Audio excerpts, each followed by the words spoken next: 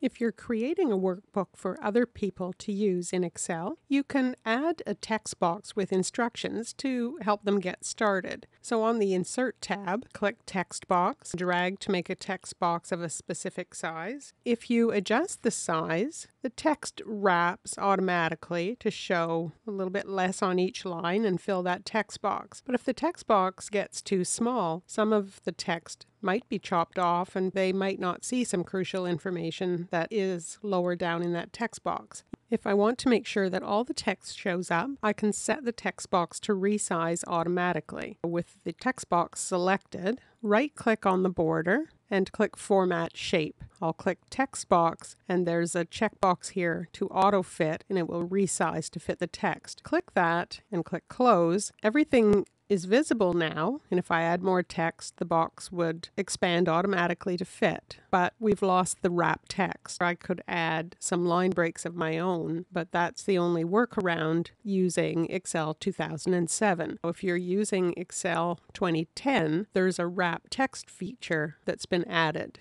Here we have Excel 2010 open, a text box sitting on the worksheet, and we can see that it's chopped off at the end, so some of the text isn't visible. Right-click on the text box and click Format Shape. And again, we'll go to Text Box. It looks very similar to what we saw in 2007. So there's Resize Shape, but now we can also set it to wrap the text within that shape. I'm going to click Resize Shape and close, and it didn't widen that text box so that it will all fit across. If I drag a corner handle, it keeps the width that I adjusted to, but makes it tall enough to fit all the text. If I change the font size, it gets taller to fit everything. So you can adjust with the width handle or the corner handle. However, if you drag the bottom or top handles, that turns off the auto sizing. So now that we've done that, if we go back into the Format Shape on the text box, we can see that was automatically turned off because we dragged